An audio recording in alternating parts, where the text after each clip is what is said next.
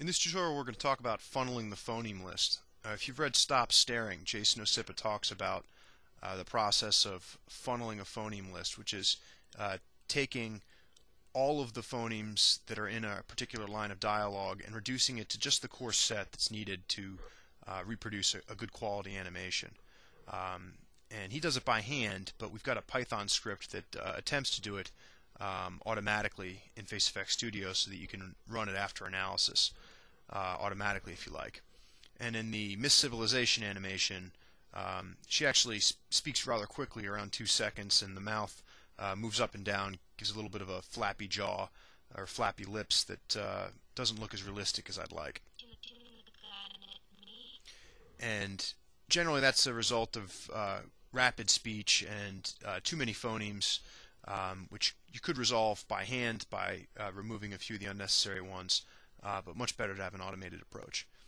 And we're going to run the script, and one of the first things we're going to see is that some of the curves are going from owned by a user to, or owned by analysis to owned by user.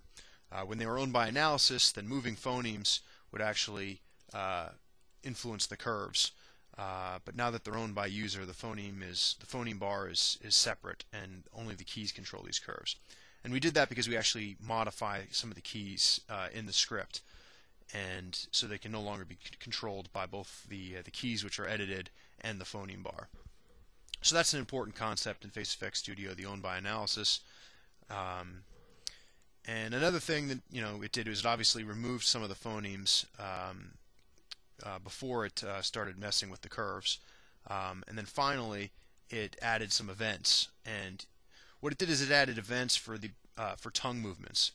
And if you know in FaceFX Studio, every phoneme basically there's a mapping which puts the character into the position that they need to make that phoneme. So something like T would open the mouth and move the tongue to the roof. And if we remove the T phoneme and then just put in a little tongue event that only has the T roof component, we can actually get rid of some crowded areas of phonemes and get a smoother animation. And so that's what we've done, is that we've removed a lot of these phonemes and replaced them with events. Now, if you have, there's a speech snippets external animation set, which we can load up here. So we can see this this .anim set that's right at the same level as the Evolver FaceFX sample content. If you load that into your character, that's got some pretty good defaults if you're using the default mapping for driving curves from those events. And the Evolver content, you'll notice the .FaceFX file, the Evolver content also has a .fxl file, which will mount that speech snippet anim set automatically every time you load that Evolver file. And so that's an external anim set, which is just a bunch of animations in a group that's mounted at runtime. So that way I can share it across multiple characters.